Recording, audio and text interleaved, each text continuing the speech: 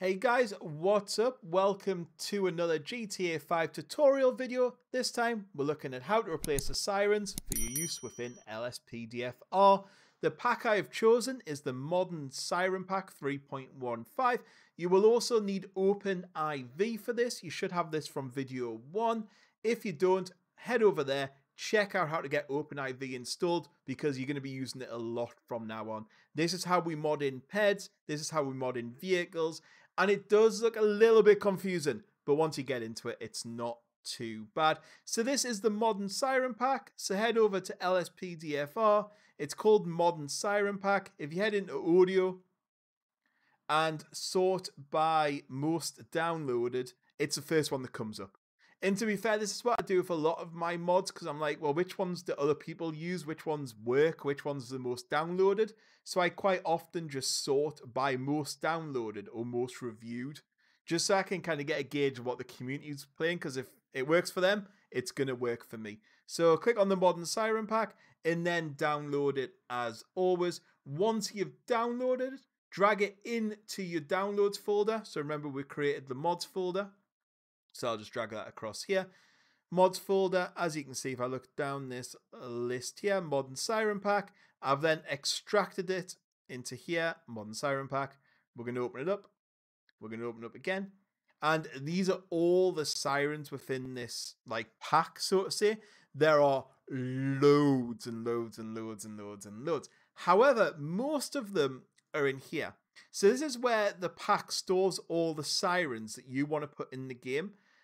If you want to add some more, all you do is say, right, I want the signal core. I want, see, there's loads, isn't there? This Amiga. And all you do is click and drag those into your vehicle file here. And then that'll save it into the game. I'm not going to mess around with any of the sirens. I'm just going to leave as is in the little default pack that's already in there. Going to open up OPENIV, and then we're going to start getting these sirens installed. Remember, most of these will have a README file, so I'm just going to double click on the README file, and there we go. It tells me exactly what's in it, what's happening, and how to install it. It may look complicated. You'll soon understand how it goes. So here's the manual installation, so it tells me exactly what to do. So I'm just going to drag this across to my second screen and open up OPENIV, and let's see if we can get this in and people can still see. I'm sure we can rearrange this a little bit. There we go. So the mods folder, as I said, very important you have this created, and also just drag update and x64 should be in here. Update and x64. Just click and drag from your main directory and put them in the mods folder. The game will load what's in the mod folder. So whatever changes you make in here are fine. And if you do something horribly wrong and break your game, you can just delete what's in here and the game will just use the backup files that are on properly. So yeah, it's one of them things. Just drag update and x64. It'll take about 5-10 minutes depending. So what it wants us to do is to OPENIV. Want to go to the x64 folder. Then click audio. Then we're going to SFX. And then a resident. There we go. And then it tells us to start editing mode. So that's exactly what we're going to do. We're going to click edit mode and click yep. Any changes are automatically saved, so always be a little bit careful.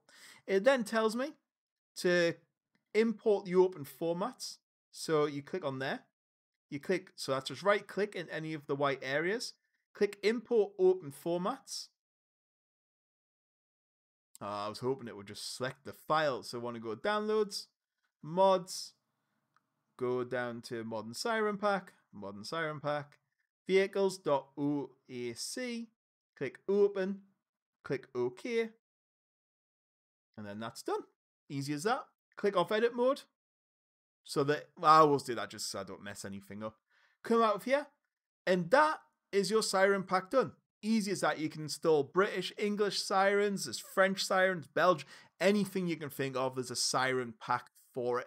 I do run a lot of English mods in mine normally, but the only problem is there's not as many cars as I would like, so I tend to leave mine quite American. But it's the same for the British sirens, exact same process. Just put the vehicle file in there and your sirens will change. And that's that. I hope you enjoyed the video and thank you very much for watching. See you on the next one. Goodbye.